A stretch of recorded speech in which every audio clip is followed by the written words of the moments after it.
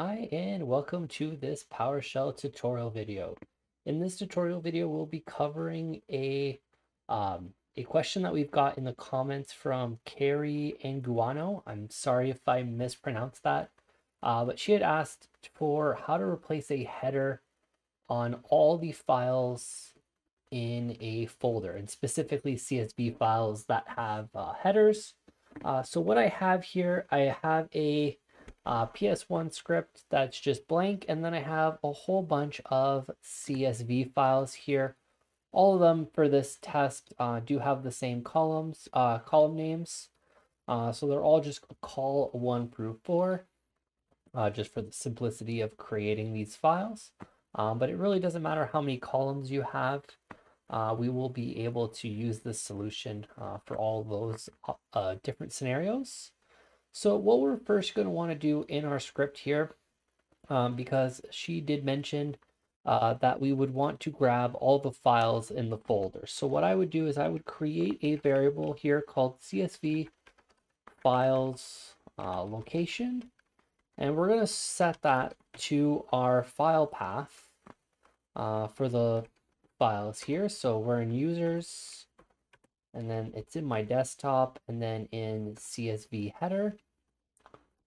So then we're going to go ahead and we are just going to grab these CSV files. Now, there might be other files in the folder. I am not 100% sure on that, and that wasn't specified in the question. I'm going to go ahead and assume that there are other types of files, because that's really going to be the worst case scenario. And in my case, there is a PS1 file. So we're going to want to exclude the script. So what we're going to do is we're going to do a get child item, and we're going to specify the path as CSV files location, and we are going to make a filter. In the filter, we are going to set that to double quotes, and then we're going to do a star.csv. So this is going to grab only the CSV files. So if we go ahead and we run that here, we are going to go ahead and we are going to see that we have all of our CSV files. So this is perfect. So once we have all of our CSV files, now the only part that we have left is really to replace that header. Now there are two ways to do this.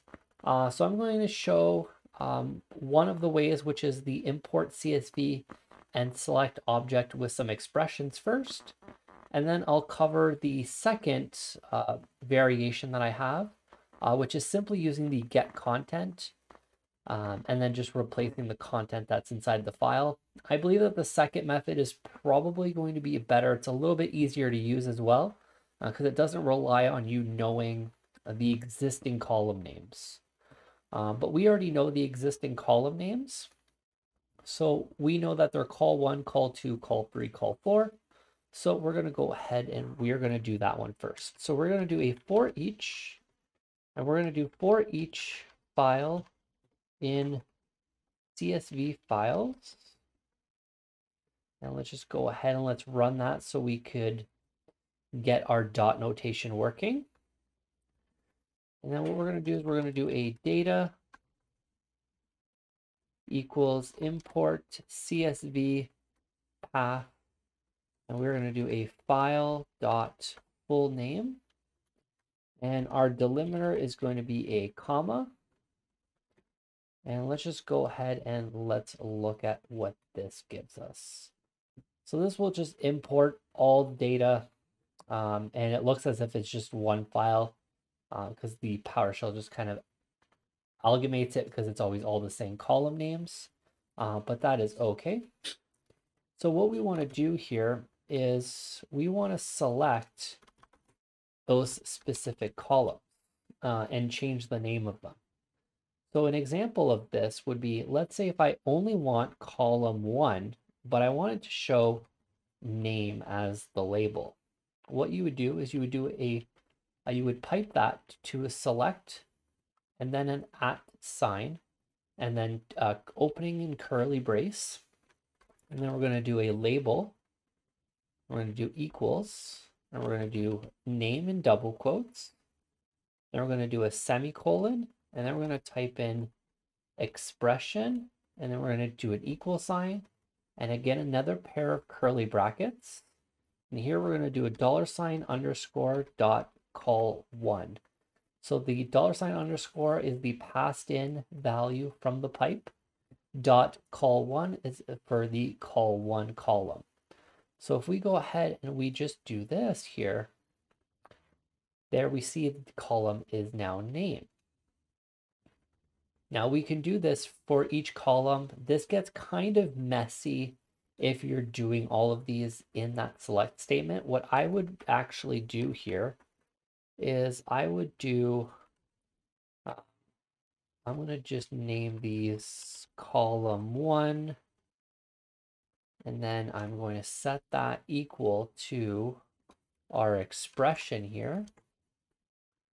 And then we're going to make a variable called column 2, and we are just going to copy this expression over once again, and we're going to set this to day, and this is going to be call 2.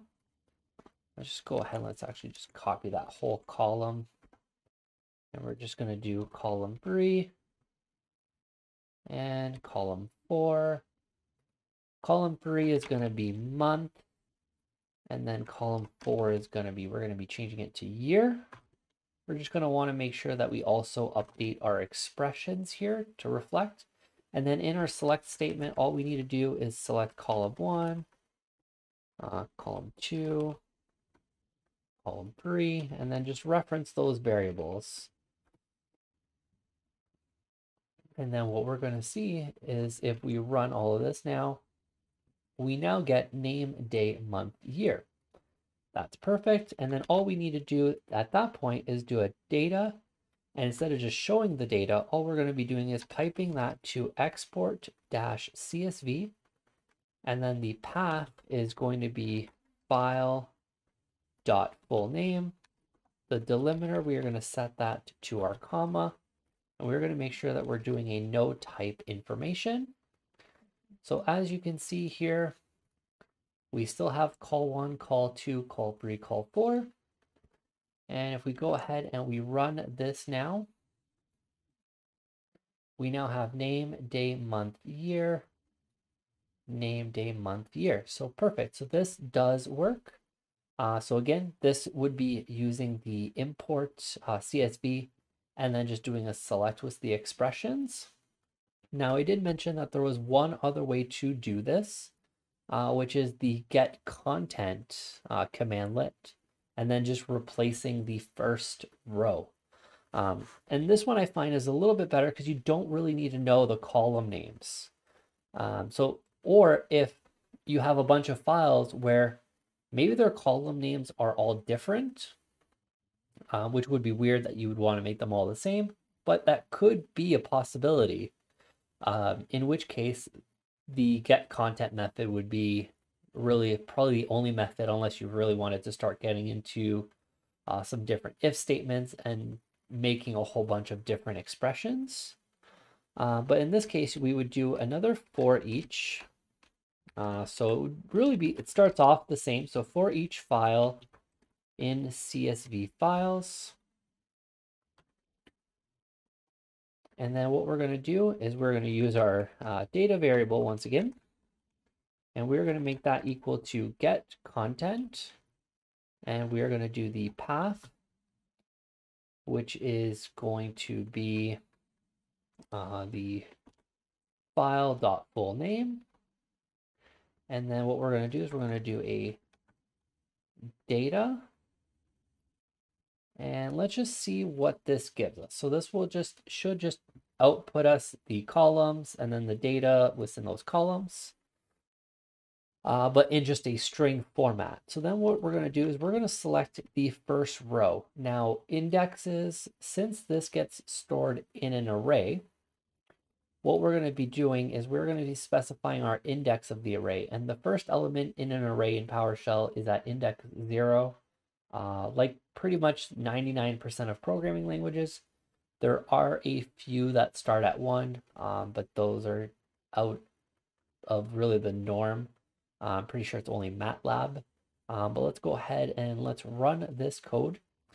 So here we get all of our headers back, which is perfect. So what we're going to do is we're going to do data 0. So the data index 0 is now going to be equal, and we're going to put 2 quotes here.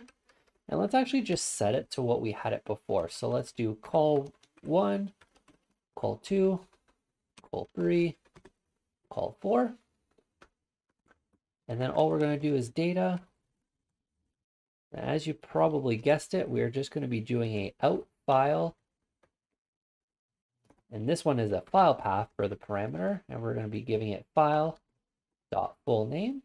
Let's go ahead and let's run that here. Now, if we go back, we now have all of our headers just with call 1, 2, 3, and 4. So that would be how you modify all the headers in all the files in a specific folder. Of course, you could just do this for one file. It would pretty much be the exact same. Instead of a for each loop, you would just specify the exact file that you would want to change the header for. So this script is definitely usable in a lot of different situations. So I hope that answered the question, Carrie.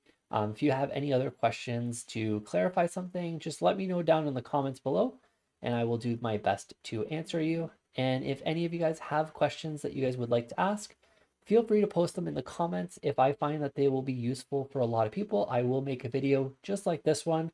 So definitely feel free to leave those down below. Make sure to hit that like button, hit that subscribe button, and hit that notification bell to be notified when the next video comes out. And I will see you guys on the next video.